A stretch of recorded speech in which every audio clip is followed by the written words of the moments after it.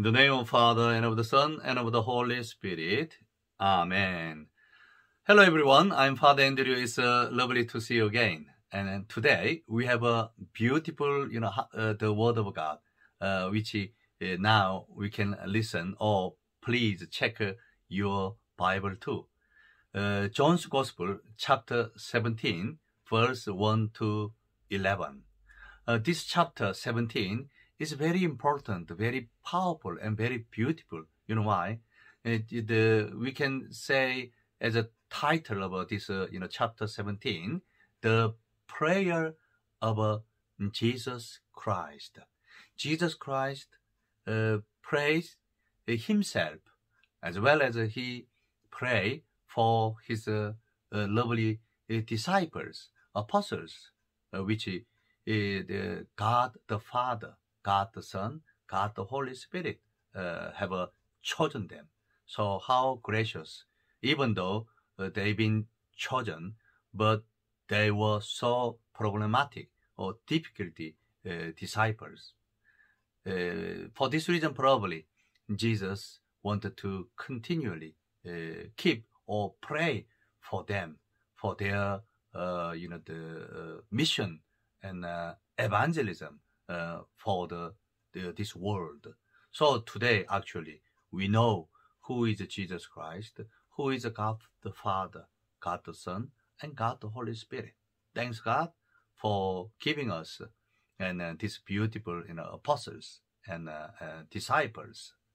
And also he pray for those who believe in the name of Jesus Christ. So this chapter 17, we can say the prayer of Jesus Christ chapter.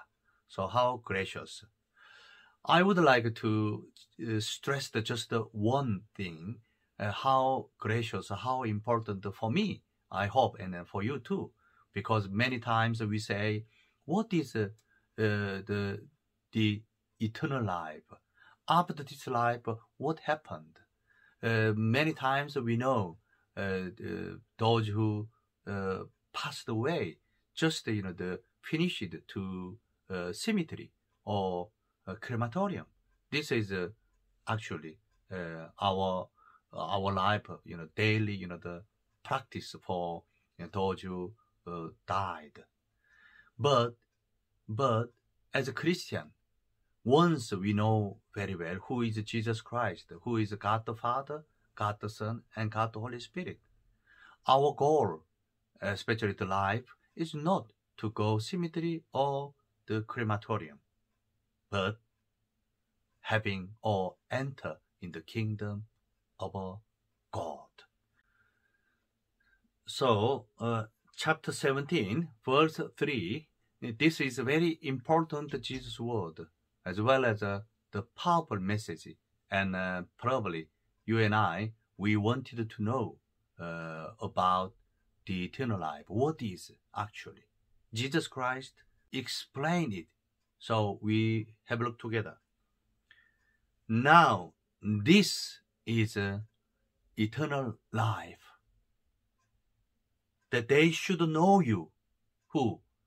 God the Father, God the Son, God the Holy Spirit. But at the moment, especially God the Father, the only true God, and the one whom you sent. Who is it? Jesus Christ. Wow. This is amazing.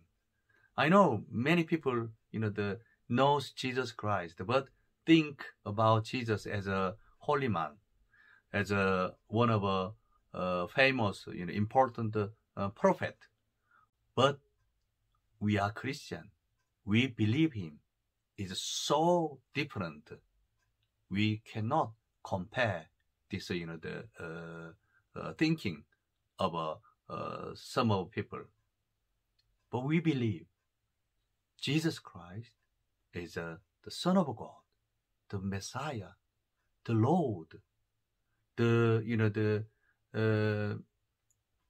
who came to us to reveal us who is God the Father, as well as God the Son, and God the Holy Spirit. So verse 4, this is very interesting too. Jesus said, I glorified you on earth by accomplishing the work. So Jesus Christ came here in this world for what?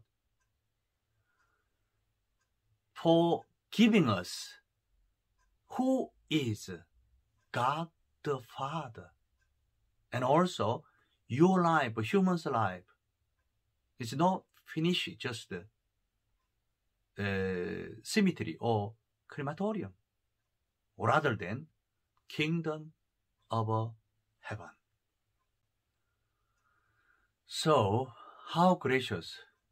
Jesus said again, I glorified you on earth by accomplishing the work that you gave me to do. So Jesus Christ showed us the kingdom of heaven is here in this world. And two, when we love one another, we serve one another, we share one another God's mercy, God's love, and God's forgiveness too. So that is very important why Jesus prayed for himself, prayed for his disciples, prayed for all those who believe in the name of Jesus Christ. My dear brothers and sisters, this is good news. We know Jesus Christ. We know who is God the Father, God the Son, and God the Holy Spirit. So, the eternal life is here. Already, we will go or stay in the kingdom of heaven. I hope you and I, we have no more afraid or frightened about the death, but rather than the love of Jesus Christ is always here and spread everywhere with the Holy Spirit, especially his power, his beautiful fire, which we know very well, love, joy, and patience, peace, and many other things anyway. With this blessing, may we have a wonderful and beautiful and holy time and day. May Almighty God bless you, the Father, the Son, and the Holy Spirit. Amen.